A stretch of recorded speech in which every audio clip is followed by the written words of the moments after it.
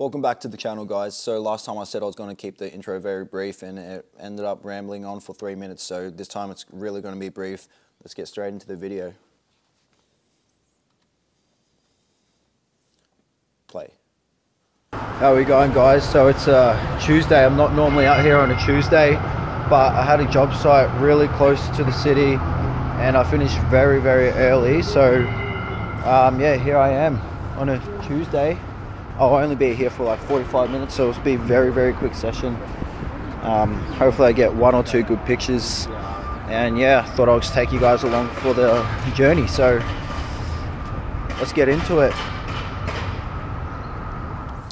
Yeah, so as I've said in previous videos, there is a bit of an ethical, moral nuance when it comes to photographing children, but I think it's important to document children, and especially the interactions they have with their parents. It's pretty special, and we can't look back in 100 years and think, wow, children just never existed because they weren't photographed. So yeah, I think this is a pretty cute, innocent photo, lovely smile, and the colours are popping with that yellow. Here I noticed the faces on her pants and the billboard behind her, just all the faces look very obscure, and I don't know, I thought there was a bit of a link between her pants and her billboard. I only noticed that after, of course, but yeah, I was thinking, don't take a photo of this man, you know, don't take advantage of him. But hey, street photography, what you see is what you get, and he was doing this in the streets and I captured it, and I think it's quite funny. I like how the pigeon has a bit of green that matches his t-shirt as well, and grey, so I think they are somewhat one. Here I noticed this cool purple backdrop. All I needed was a purple subject and she walked right in 10 seconds later, so pretty happy with that one. Dylan Purple. Now I was using the street performer as a foreground element. You can't really see because I didn't actually look up while I was taking the photo, but I saw a girl with the red hair reading a book, which was also kind of red, matched her hair color. Here I'm using the puddle as a nice reflection. Notice this man sitting on his lonesome on the stairs, and yep, now there's 2 of him.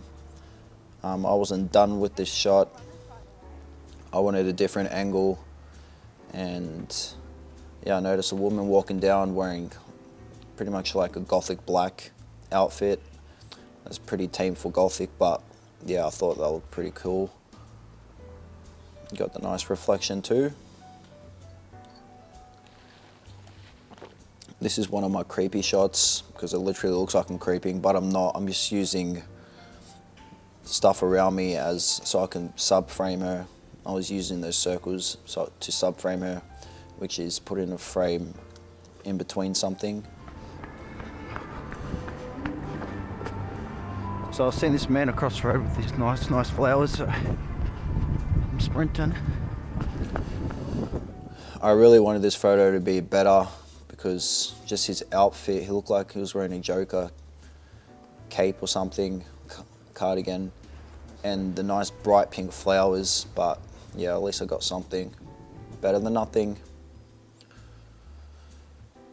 I've never taken photos from this angle, so every time I go out, I'm trying to explore and find new places. If you'll notice this man running into the scene, now he points and he says, "Hey, so you dropped something."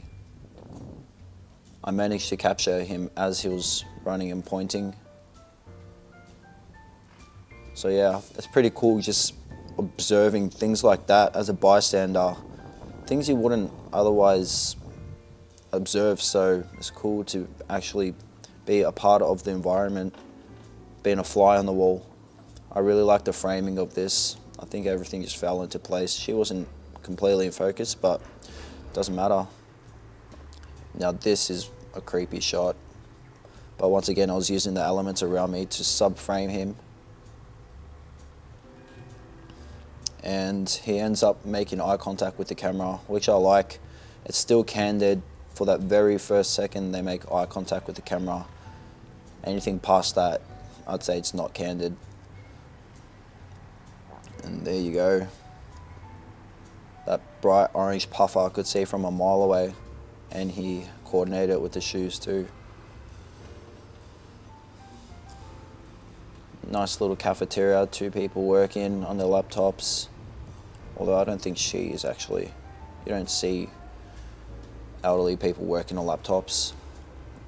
Now then, he was nice and symmetrical in the frame, right in the middle. Now this one, I got my camera settings ready before I pointed the camera in the store, just so she was caught off guard. I saw her playing around with her fragrances or oils or whatever they are, and I wanted to catch her in a natural habitat, completely candid. Here's a candid shot of, you can't really see, it's not those 2 people at the table, but it's behind them, a family eating at a restaurant. This girl stood out to me. I think it was the green curly hair.